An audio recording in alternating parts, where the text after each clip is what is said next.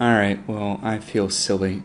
I just finished making this website, and I realized when you go to view each one of these pages, these buttons don't change. I forgot to change them for each page. It's really easy. I'm going to show you how to do it. It's not hard at all. So I'm going to open up my site. So portfolio site, and we are on the index page right now, which doesn't need one. Okay, about page. So just click on the image. I'm just going to swap it out for about pressed and save this. And do it for the contact page as well.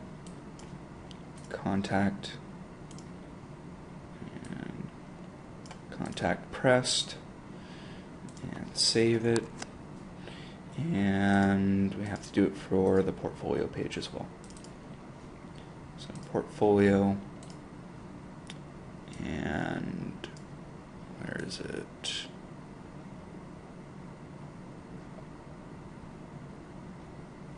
There it is. Okay. So there we go. So I'm just going to upload those files.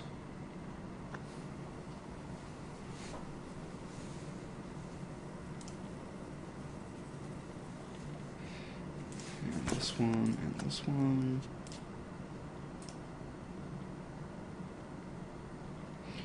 And I gotta set the permissions for these files so we can see it. To 755.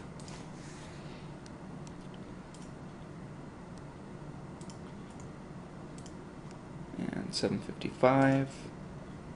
It's good. Okay.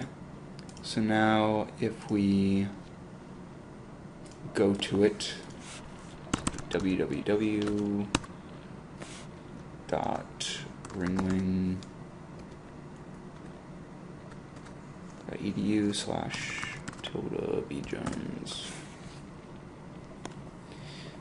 There we go. So now when we click about, there it is, portfolio and contact. We can't really see it on the blog because it goes to a different page.